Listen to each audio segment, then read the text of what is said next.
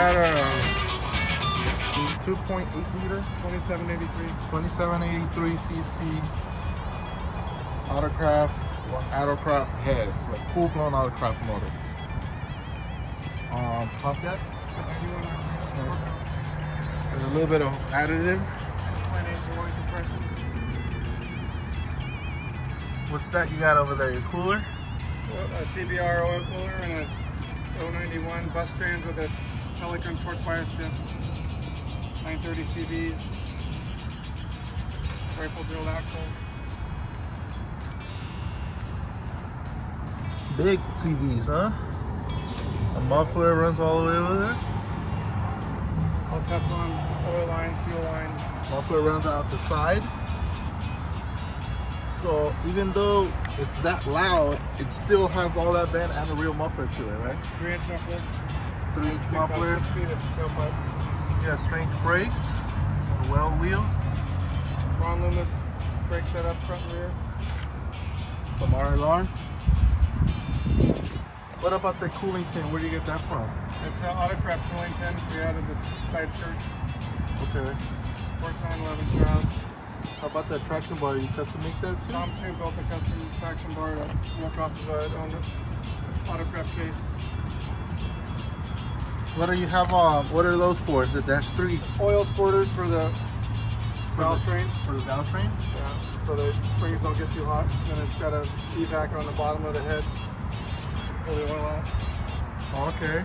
So that's why it has that other dick on the pump? Yes, pump and a half. Okay. The second half is being used to pull the oil out of the valve tubes. So that's got some a vacuum system. Got a sound system. Small rag. And then up in the dash, what do you got over here? Got a tack with the recoil on it, oil pressure, oil temp, stock fuel gauge, stock mile an hour. It's got started out with 0 miles, so 3,900 miles on it. You got square weave carpet? Yes, square weave carpet, all leather interior.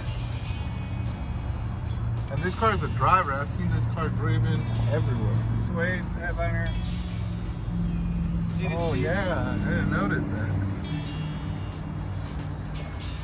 This is actually a great picture from here.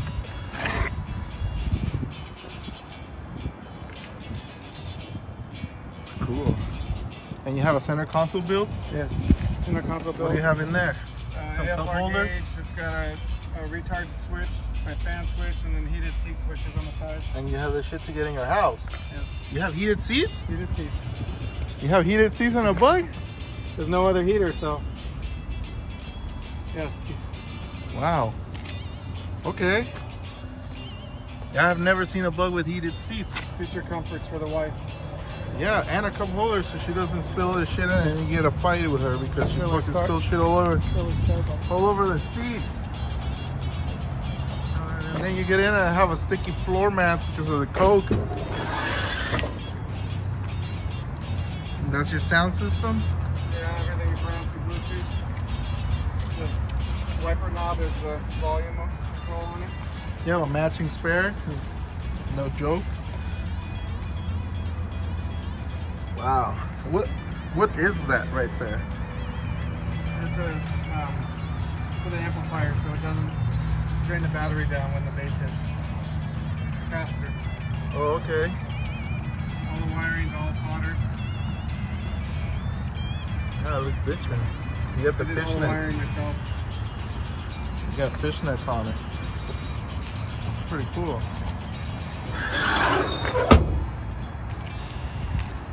You got blacked out headlight.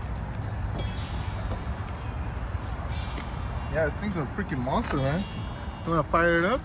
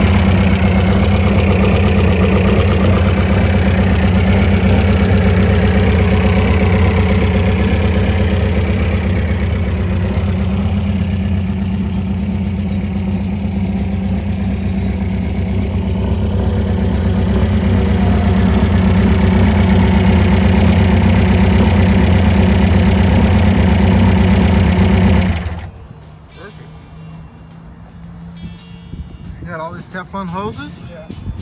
Teflon. Okay, so I want to talk about that because a lot of people in the VW world are still building cars with the rubber stainless steel braided or the cloth covered stainless steel braided rubber hose, right? And that shit's old. Like, that's 20-30-year-old shit, you know. They used to do that in the 70s and 80s. The Teflon lasts longer, and the E85 doesn't affect it. And it flows. And it flows better. It flows better. It's thinner, lighter, flows more. And it costs about the same. It costs maybe a little bit more, but the fittings cost a little bit more, but the hose itself costs the same. And you can run alcohol, nitromethane, everything, like any fuel you want, without any issues. So, like, why are we still doing that other shit? Like, I don't get it. This shit's way better, and you can take heat. And the only thing that it doesn't do as good is it's not as flexible. Yes, I have one rubber hose in this whole car, and it's from the fuel pump into the tunnel to the Dash 8 stainless line. But that's the reason why they make all these fittings. So there's a way to do the whole car. You can do everything. It's just the right fitting for the right job, for what you need for a specific spot. You know, it's very hard for you not to be able to use it all Teflon. I have one rubber hose in my car too, and that's because it is a Dash. I believe it's a 12 or a 16, one of them, and they don't make it that big. Or the place that I went to didn't have it that big, I should say. G&J might have it, but... So that's the reason why I ended up with this. So for ignition, you got MSD with that looks like a Mallory. Old Mallory. Old Mallory with MSD. With a crank trigger and a power grid. Crank trigger on the side right here. Yeah, old school technology and then all new school. Ignition controller module. You have the grid. Power grid with the digital 7 that goes with it. The 7. And then the data acquisition for the EGTs and the CHT. And that's the Innovate. Innovate, which is owned by Autometer now. Innovate data logger. Okay. Alright then.